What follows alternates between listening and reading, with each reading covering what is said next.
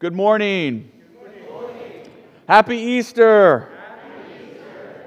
Welcome to Church of the Foothills. My name is Nathan Hill. I'm the pastor here, and I just want to welcome you, whether you're here in person or worshiping with us online, on a day of transformation, of new beginnings, a day of possibilities. We welcome you and want you to make yourself at home, especially if you're a guest with us for the first time. Know that the love of God abounds in this place and in this community.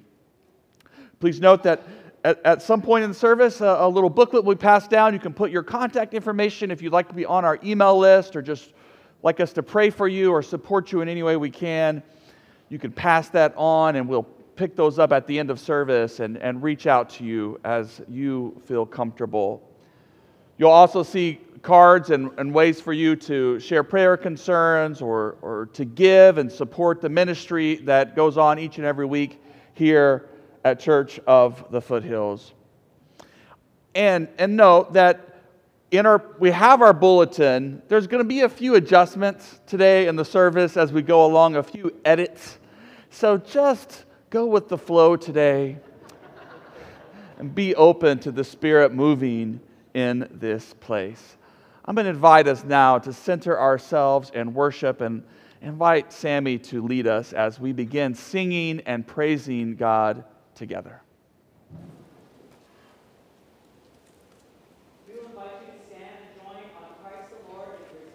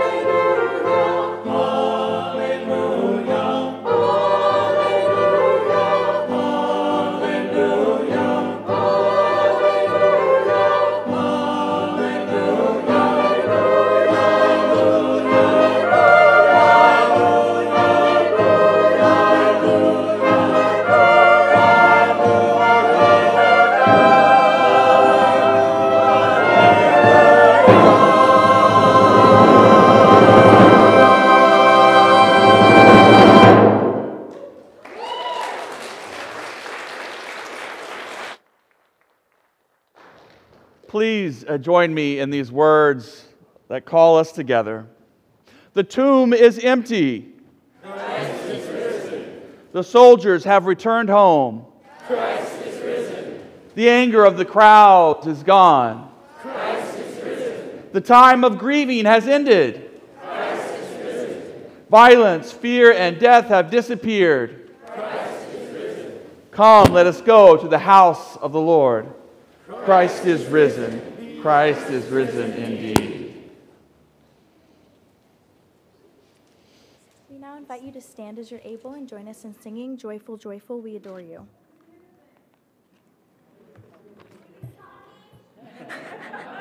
We now invite you to stand as you're able and join in singing Joyful, Joyful, We Adore You, number 4 in New Century Hymnal.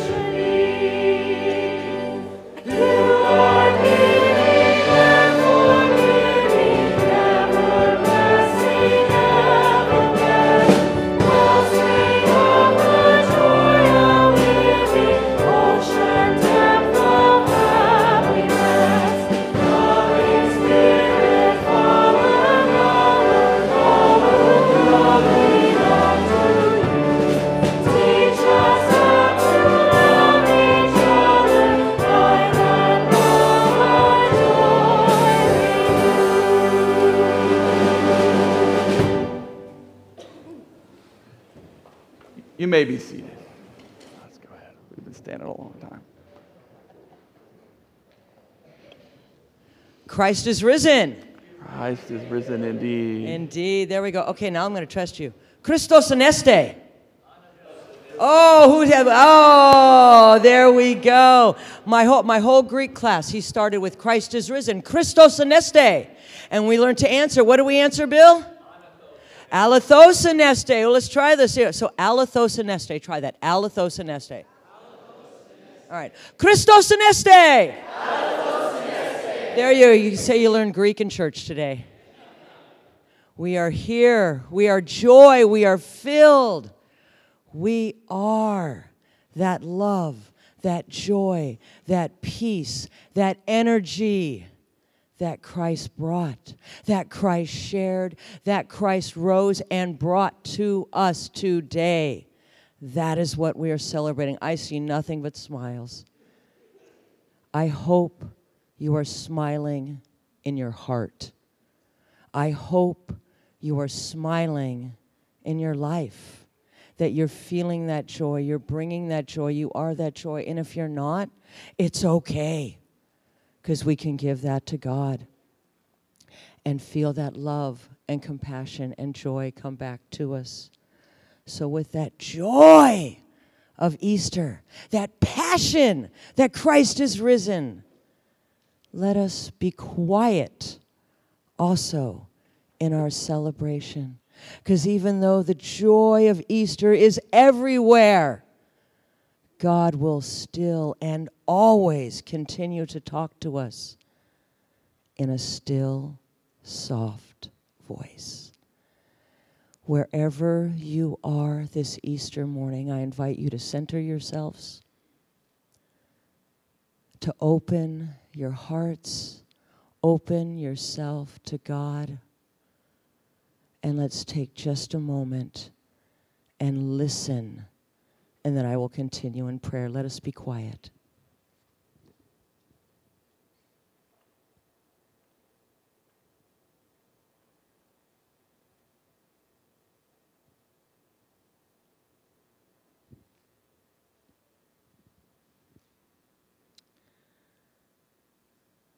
Gracious, loving Lord, creator of us all, on this beautiful Easter morning, we say thank you. We sing joys and praises that Christ is risen and in our lives and full and share. Help us to be the vessels this day to bring that joy in our world. Emulate all that he stood for, all that he taught us. And in our hearts, we know you're there, listening, watching, looking, and active. We give them to you on this Easter morning. Hopefully, they are full and strong and full of joy, ready to receive and be that radiant energy. But maybe we come to this safe place, to this sacred place, to this place where we know we are loved, to this place where there is family, and our hearts might be heavy, our hearts might be hurting. And we know this is a place for us, because we give those heavy and hurting hearts to you, dear God, in our family, in our safe place, and we ask for you to fill them. We ask for the light, for the guidance, for the road that while we watch Jesus walk and he rose above it, help us be that. Lighten our paths in the ways we need them lightened. Give us direction, give us hope, and let us feel the joy that we feel on this day, because Christ has risen, and he has risen indeed. Amen. You may remain seated as we sing Your Everlasting Love, number 22 in Chalice Praise.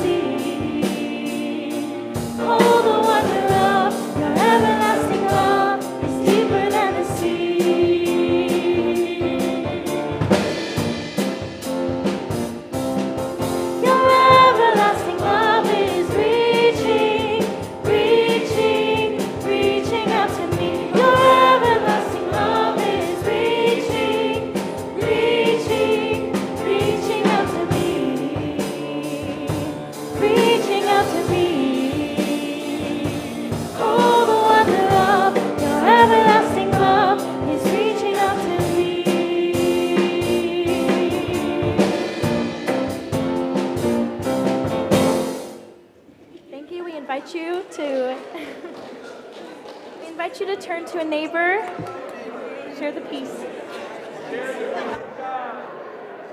Happy Easter.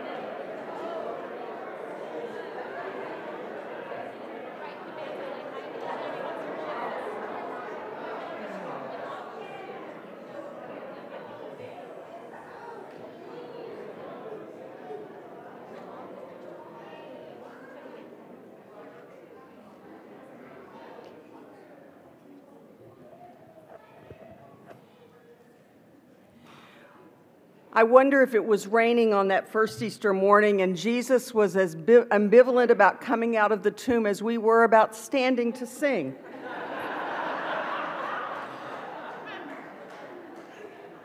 Pretty sure it wasn't snow. A reading of Easter from the Gospel of Mark. When the Sabbath was over, Mary Magdalene and Mary, the mother of James, and Salome brought spices so that they might go and anoint him. And very early on the first day of the week, when the sun had risen, they went to the tomb. They had been saying to one another, "Who will roll away the stone for us from the entrance of the tomb?" When they looked up, they saw that the stone, which was very large, had already been rolled back. As they entered the tomb, they saw a young man dressed in a white robe sitting on the right side, and they were alarmed. He said to them, "Do not be alarmed. You are looking for Jesus of Nazareth, who was crucified. He has been raised. He is not here. Look, there is the place they laid him. But go, tell his disciples and Peter that he is going ahead of you to Galilee. Just there you will see him, as he told you." So they went out and fled from the tomb, for terror and amazement had seized them. And they said nothing to anyone, for they were afraid.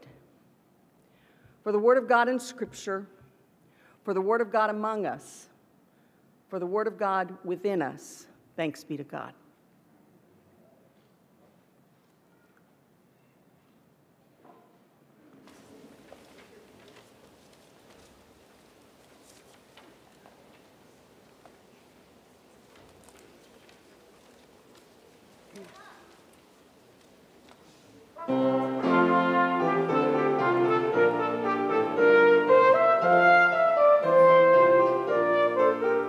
He is the Lord, is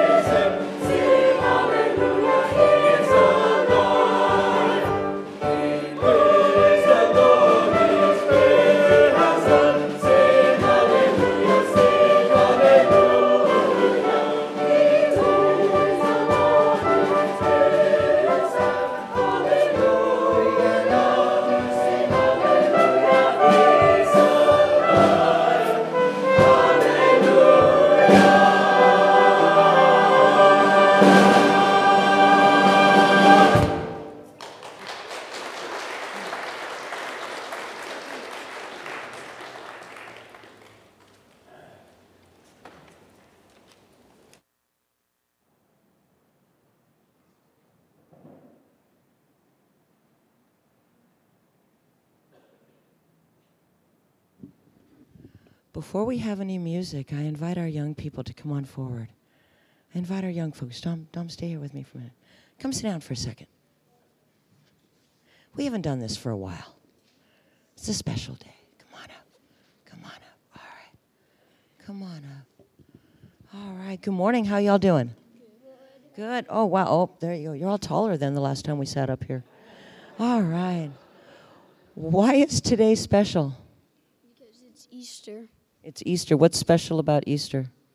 Because a long time ago, on this day, people found out that Jesus had risen from his tomb.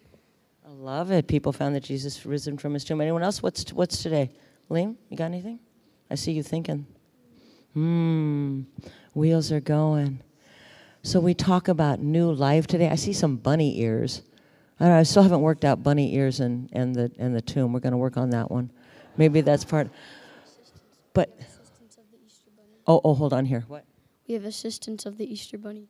And who does not need assistance from the Easter Bunny? I mean, there you go. We talk about new life and joy and love and sharing. And in our Sunday school classes, in our worship and wonder, we talk about symbols and metaphors and meaning. So let me see you guys' eyes. Let me see up here. I see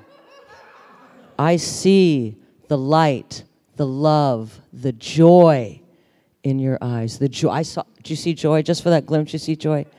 Folks, share that. Be that. Be that in your lives, in your faith with God. Can you be that joy? Yeah. So our Be Still and Know Your God has been our song for Lent and Easter. We're going to do it one more time today. And then next week, we're actually going to change our song. So everyone stand up, get up here on the steps. And one last time, join with me in the congregation. Dom, will you get our light? And Joaquin, you two together. And let's look at everybody. We're gonna sing Be Still with the congregation. So everyone look on out. And John, if you would, please.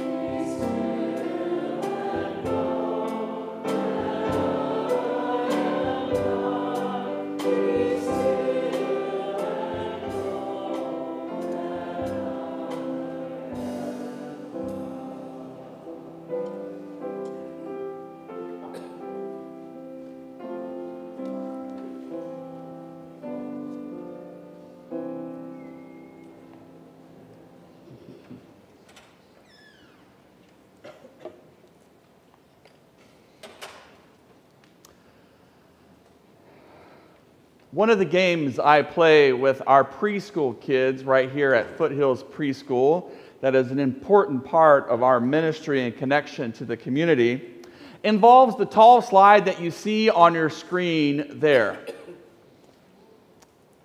Once a week or so, I walk out, and as the kids have gathered and are out there playing and enjoying the sunlight and enjoying the playground, I see at least one of them will be climbing to the top of that structure and about to go down the slide, and I run out and I say, "Kids, wait, no, wait. I need to put up a sign that the slide is out of order." And they're like, "What are you talking about, Pastor Nathan?" And I said, "It's just the slide, it's too tall, it's too dangerous, it's too scary. If you go down it, you'll go at the speed of light, and then we'll have to call an ambulance and the fire department to come and save you." And the kids at first take me seriously, and then as they listen to me, and knowing that they have gone down this slide 100 times already, even that day probably, they realize I'm being a little silly. And they begin to crack a smile, and they look at me and they say, "Look, well, nuh-uh, Pastor Nathan," and they start to get to the edge of that slide, and they're looking me right in the eye, and I'm like, no, don't go, it's too dangerous. And then they go zipping down the slide. in delight, with a giggle and a laugh. And then what happens is it grows. And then it's not just one preschooler.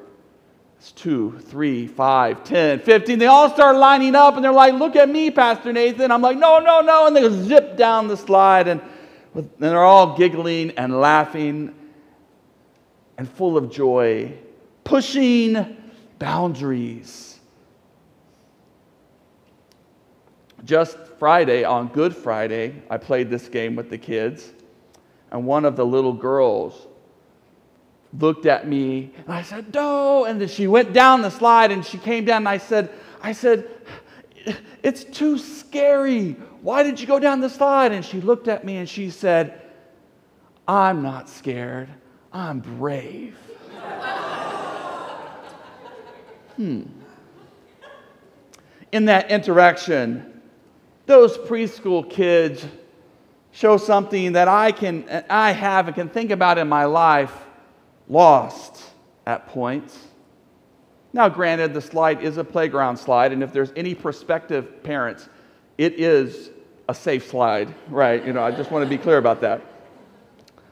But something happens to us adults, parents, grandparents, to those of us who have ended up going into our world around us, and we start worrying about things as we get older like liability, hospital visits, health care, our bodies, safety over risk.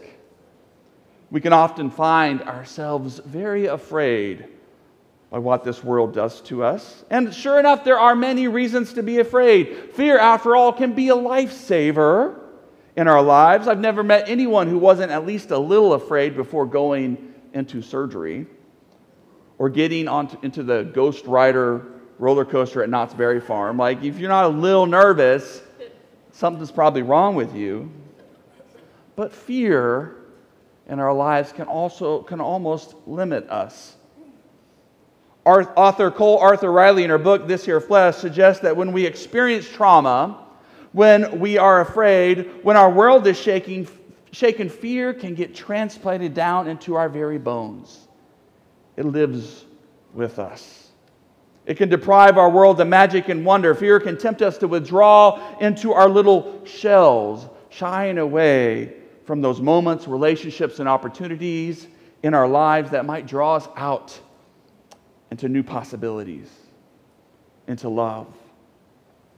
So when I play that game with our preschool kids, they remind me of those times in my life when I felt fearless, when I enjoyed pushing boundaries, going past what others might say is risky, when I was told by an adult to stay in my little box and not experience the wonder of the world. Now, some of you may be thinking, Pastor, why? It's Easter. Why are we talking about fear on a day like this? But didn't you hear the Gospel of Mark and how it ended?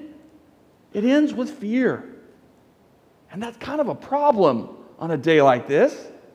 Shouldn't the gospel be about liberation and hope and healing and all that fun stuff and new life? Shouldn't it be about brass ensembles, right? And dynamic choirs and stylish Easter outfits and hats, Melody? I see your hat. And bright sunny days, and it's raining today, which makes that all, that's what Easter should be about. But the gospel ends on that first Easter 2,000 plus years ago with fear. The women went away. They didn't tell anybody what they had experienced because they were afraid. What a terrible ending to a good story. This doesn't sound like good news. The Gospel of Mark introduces us to this compelling person named Jesus, who gathered around him a ragtag group of disciples and spoke a message and lived a message of liberation, who called people to repentance. He healed and taught and loved those who were at the edges of society. For his disciples in first century Jewish faith, they saw in him a ministry of God's ancient promises coming to be fulfilled, a Messiah, a leader to lead the people into a new future. his story was not supposed to end like this. Not supposed to end in fear. Not supposed to end with his arrest. Not supposed to end with his torture. Not supposed to end with his disciples betraying him and fleeing him and abandoning him in his moment of need. It was not supposed to end with his painful, humiliating death by the Roman Empire on a cross. It was not supposed to end in a tomb with a heavy stone sealed shut, so heavy that the women that morning wondered, how are we going to be able to honor the body of our beloved one? How are we going to move this stone? It was not supposed to end with the women, after being told by the messenger, the angel there, do not be afraid. It was not supposed to end in terror and amazement, afraid to speak what they had just experienced to anyone. And we're not alone, maybe, in thinking this gospel story ends poorly, because if you look at your Bibles, the historic church wasn't happy either. They didn't like it so much that there are two alternate endings to the Gospel of Mark. Right? If you look in your Bibles, I invite you, if you have it at home, there's two alternate endings. The short ending, which is sort of like, and they all lived happily ever after, which comes from about the 4th century. And then one that goes to the 2nd century, which kind of remixes some from Luke and Matthew into a more of a tacked-on ending of what Jesus does next.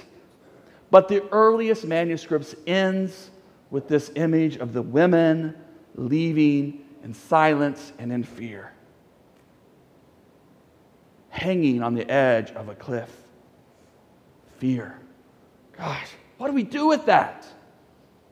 Theologian Amanda Bross-Renaud writes, like the end of a movie that has no clear resolution, with everything still hanging in the balance, Mark's audience is meant to be at the edge of their seats, waiting for what comes next.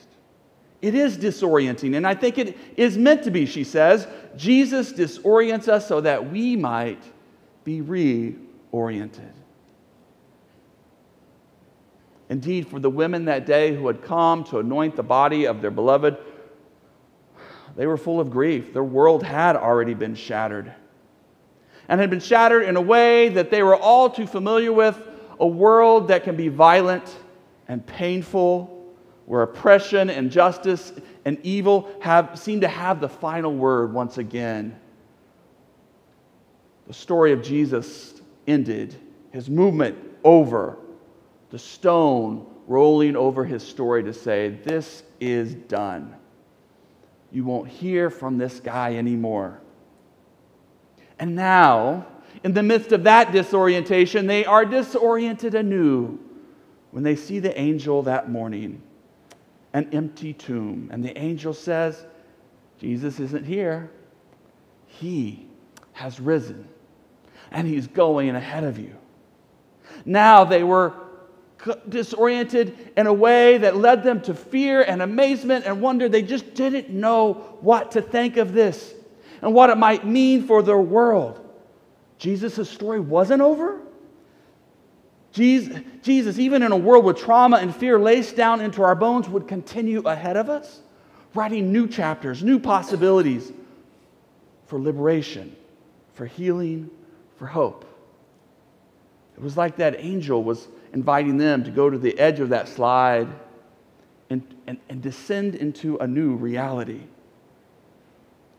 In fact, Arthur Riley, who's just this wonderful author, she writes about this. She says that phrase, do not be afraid, that the angels often say to people when they show up, and I would be scared if an angel showed up for me, She says, I don't interpret that as a command not to fear, but rather the nurturing voice of God drawing near to our trembling.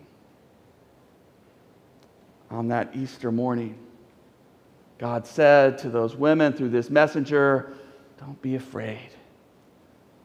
A new reality is possible. A new life is possible. A new story is possible. God remains with them. The women did leave. Yes, they were afraid. But we're here today because those women began to share the good news.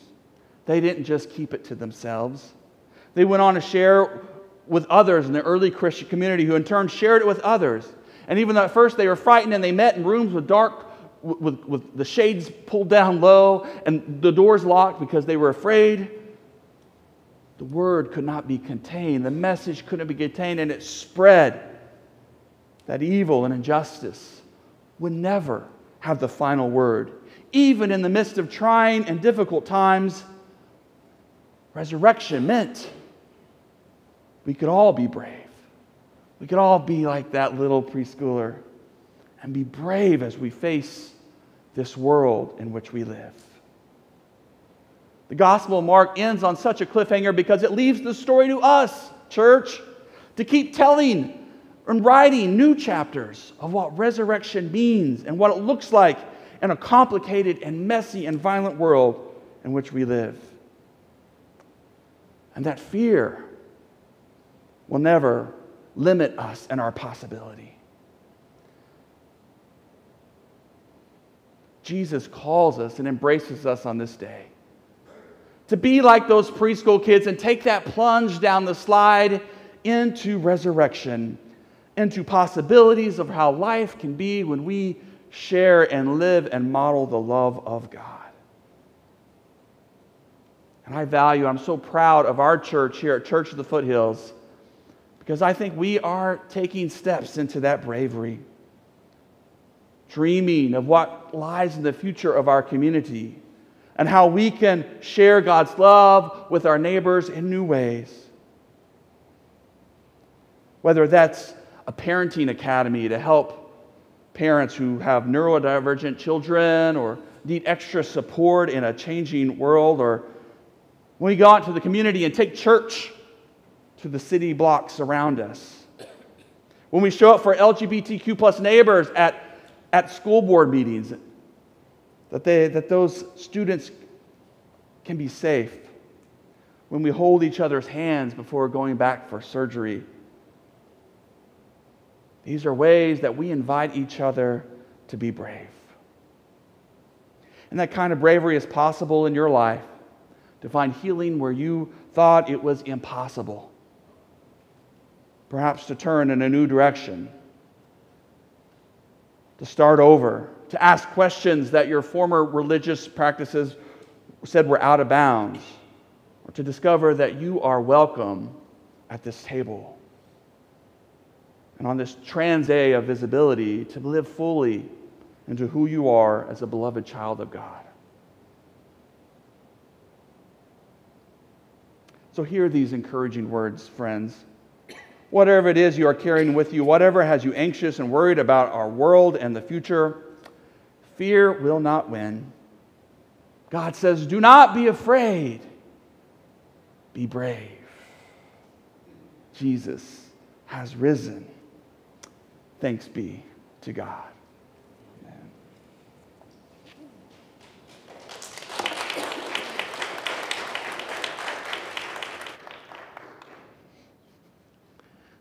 We invite you now to celebrate this day by singing Morning Has Broken. Please rise. Chalice Hymnal number 53.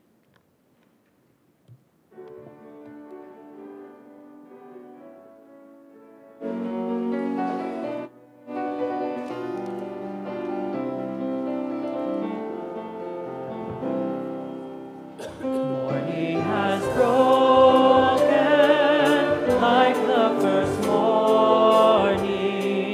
Blackbird has spoken like the first bird.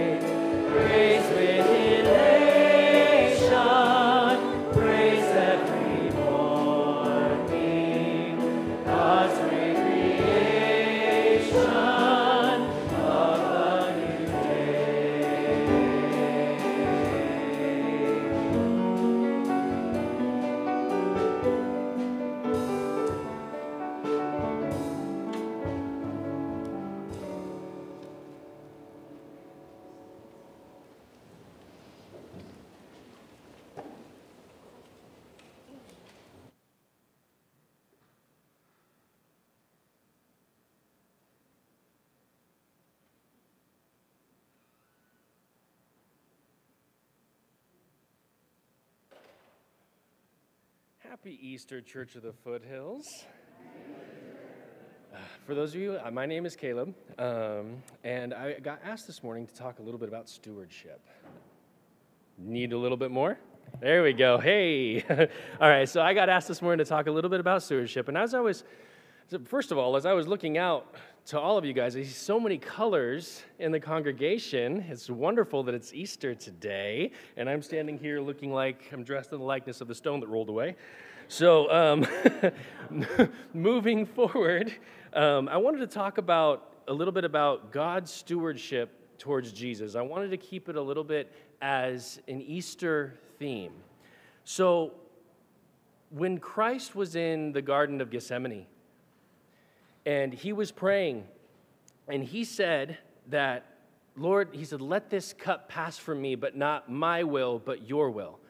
Even though it was very hard for him, stewardship that God showed to him still kept him on track.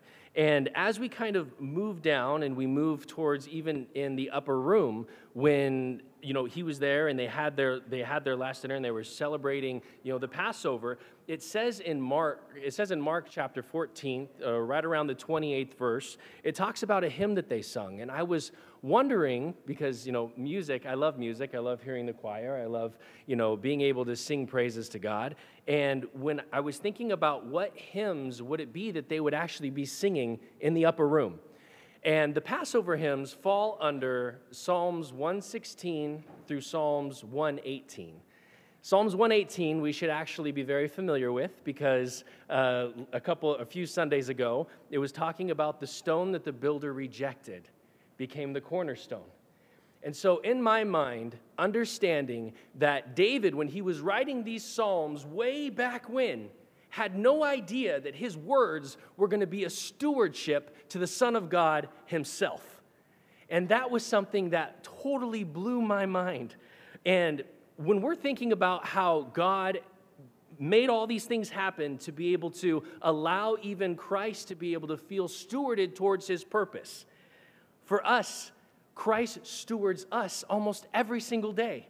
It's not just Easter that we as Christians are able to look at the sacrifice and the resurrection that Christ was able to do for us only on one day of the year. It's something that we're able to carry, that we remember whenever we stand before this table, whenever we break that bread, whenever we drink the wine. We know that that resurrection is something that is carried through day by day, week by week, and year by year in our lives. And so something that I also wanted to be able to talk about is our stewardship towards each other. So just that Christ was a steward to us, it's important that we're supposed to be stewards to others, and it doesn't mean just to other Christians. It doesn't mean just to people who think the same way that we do. It means being a steward to all as Christ was a steward to all. Being a steward to all as God was a steward to Christ. And even on this day of transgender visibility, there was a lot of people that were very frustrated whenever they were talking about being able to make this day something that is for trans visibility. But I have a question.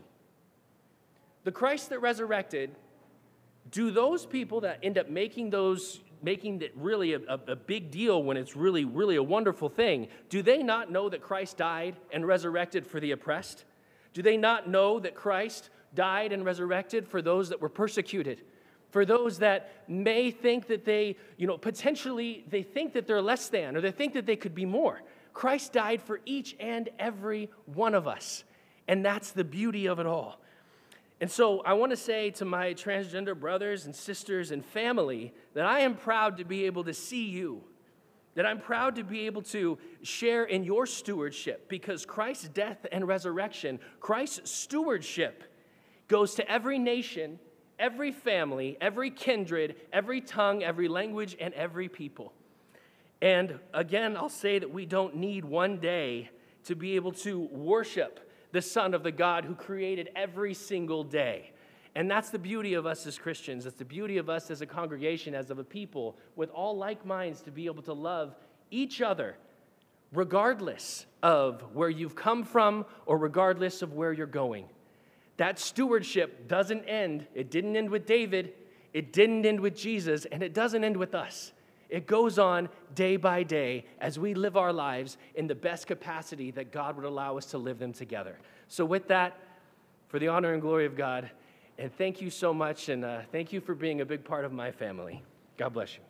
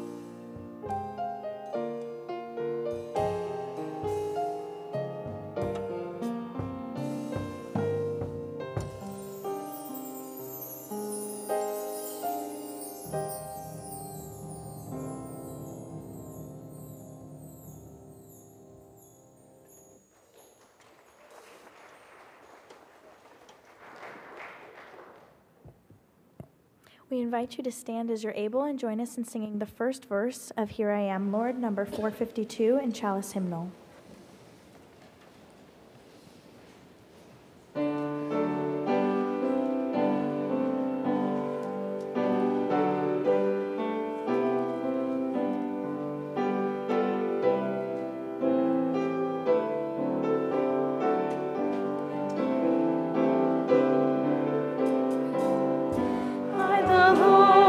Sea and sky, I have heard my people.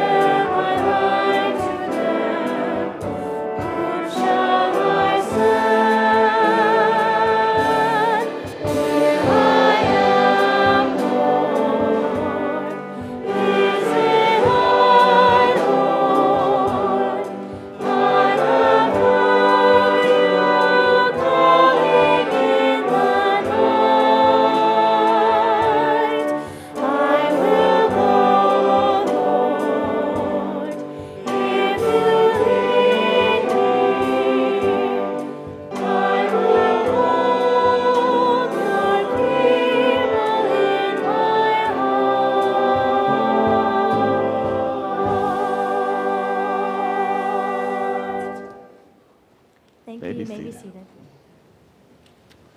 Beloved, we gather at this table today from many different backgrounds, different faith journeys, different stories, different challenges that are weighing on our hearts. Here we come all as guests to share in these precious gifts that remind us that God goes with us. Reminds us of the presence of love here in our midst through these symbols, through our love and our acts of kindness and compassion and care for each other. So wherever you are in your journey, know that you are welcome to receive these gifts, to be invited, to be brave, to be loved, to know the goodness and mercy of our God. So we remember in the upper room, Jesus took bread, blessed it, and broke it, and said, "This is my body shared with you.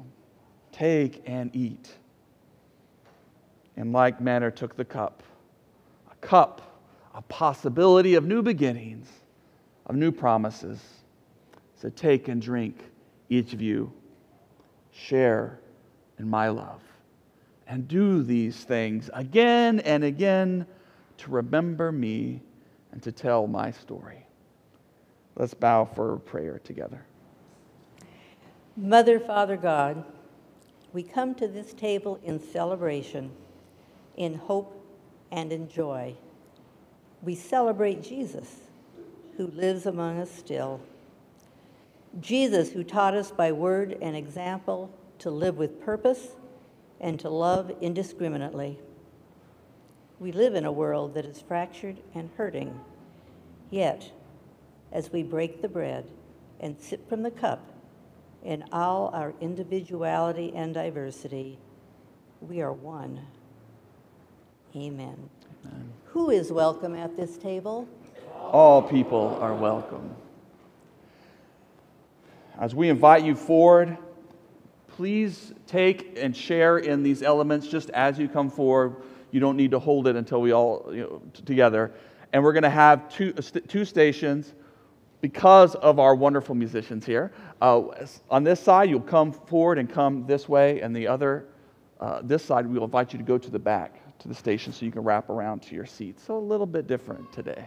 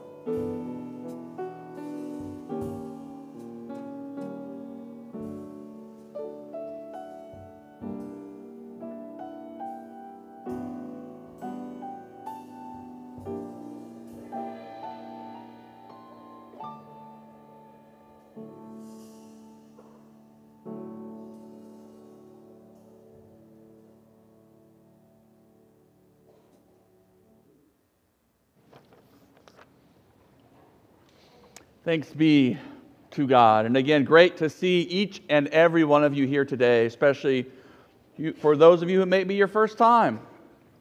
Thank you for choosing to worship with us. If you have questions, if you want to learn more about it, you can, of course, check out our website, but also just speak to one of our greeters or elders as we continue our Easter celebration. We always have coffee and goodies over in Davis Hall, which is straight across the courtyard. It does look like the rain has stopped.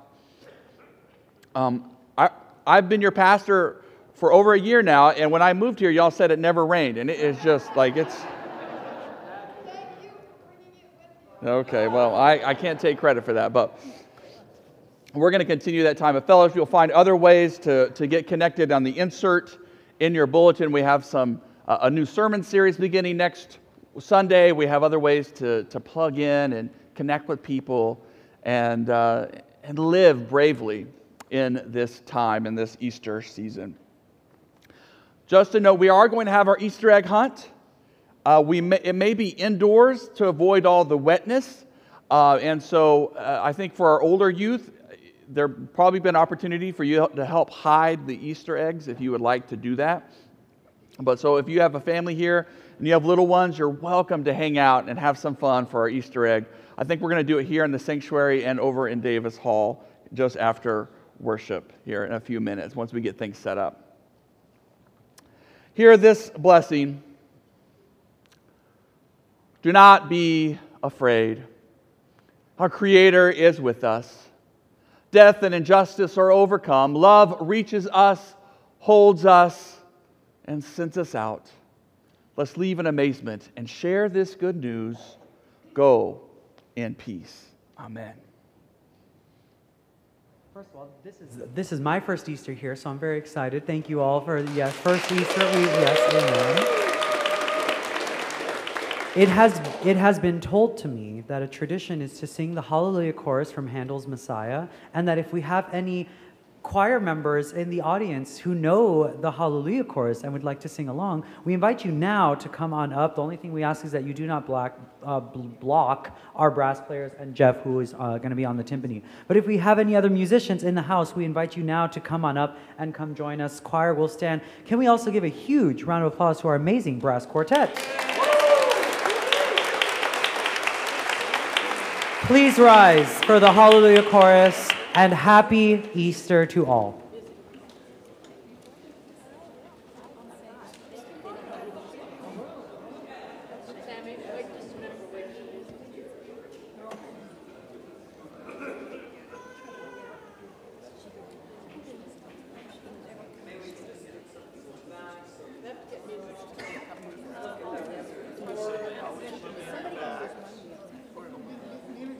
Hallelujah.